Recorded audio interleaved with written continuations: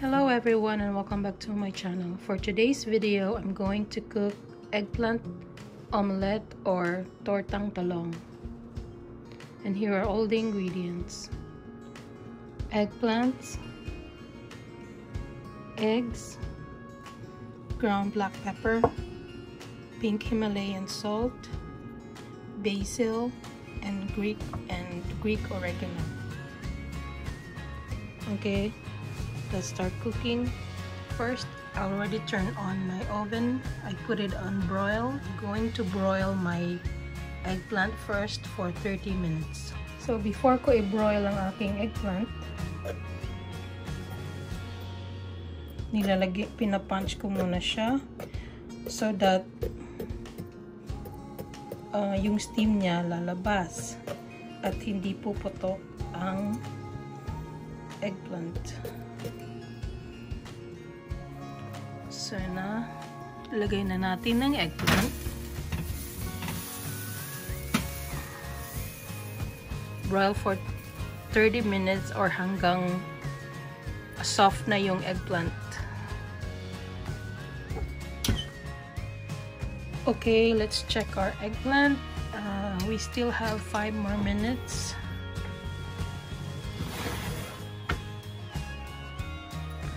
Yeah, 5 more minutes and the talong will be done. Okay, so while waiting for our eggplant to cook, let's prepare our egg mixture.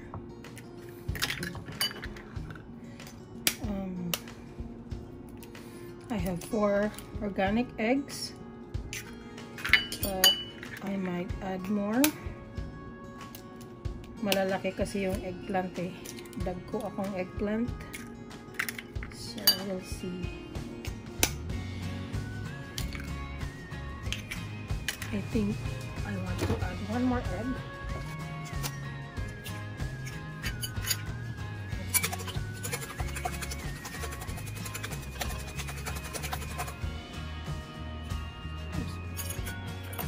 About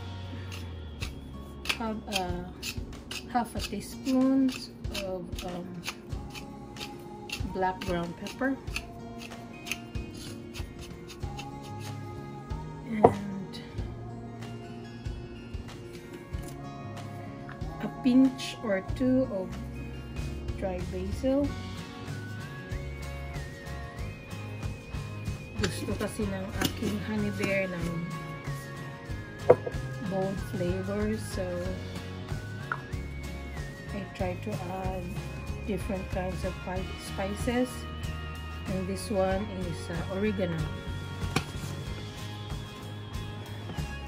and of course salt. Eyeball lang.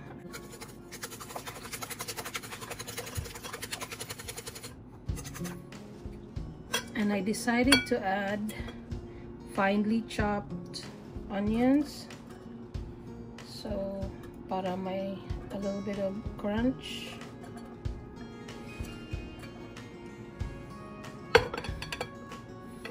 May ibang texture naman.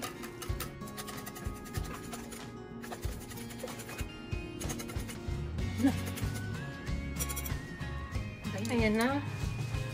Malambot na ang aking eggplant. So, ilipat natin siya para i-peel natin.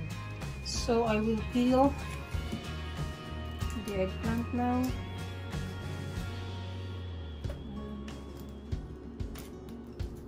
Init-init pa. Oh.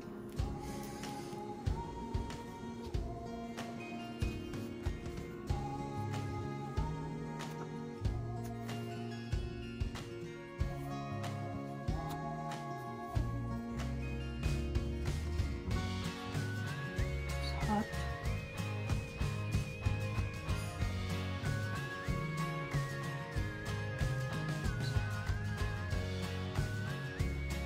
Last one.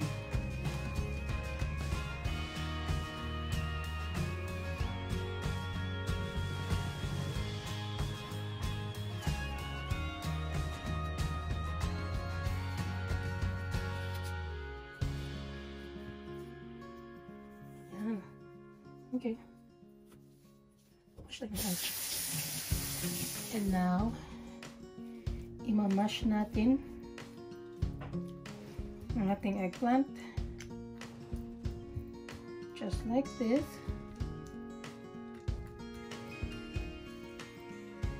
And then, ilalagay natin dito sa mixture na to.